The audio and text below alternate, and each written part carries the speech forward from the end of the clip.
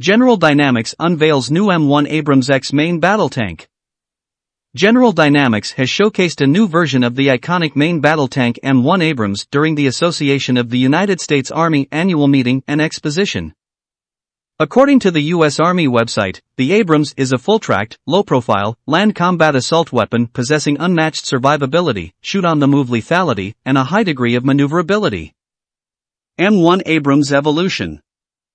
Since the M1 Abrams' success in both Gulf Wars, the U.S. Army and Allied forces have continuously funded and upgraded the M1 Abrams to the latest derivation SAPV-3 standard. The M1 Abrams has country-specific modifications, such as the Taiwanese Abrams tank and the Australian Army's latest tanks. The M1 Abrams SAPV-3 upgrade to the Abrams incorporates turret and hull armor upgrades, mine blast improvements, reactive armor tiles, lightweight belly armor, improved countermine equipment, improvised explosive device, jamming equipment, a total integrated engine revitalization engine, an upgraded transmission, an auxiliary power unit, improved power generation and distribution, ammunition data link for smart munitions, according to Army budget documents.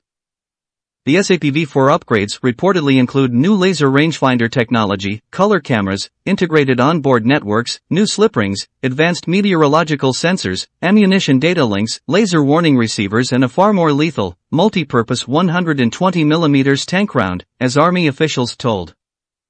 M1 Abrams X technology. The new version is called the Abrams X and was developed by General Dynamics Land Systems as a state-of-the-art combat vehicle for the U.S. Army.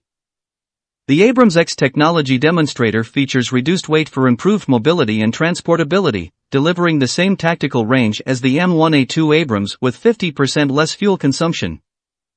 The company says the Abrams X's hybrid power pack supports the U.S. Army's climate and electrification strategies, enhances silent watch capability and even allows for some silent mobility.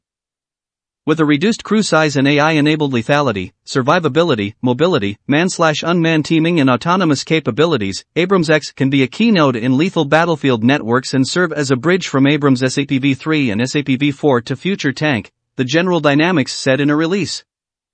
The Abrams X will likely feature several new weapons systems and sensors, including a 30mm Kongsberg Protector RS-6 remote weapon station mounted on top of its main turret, what looks like an advanced 120mm main gun, some variant of the Trophy Active Protection System that's seen testing on the Army's current M1 Abrams fleet in recent years, and refreshed electro-optical and infrared turrets.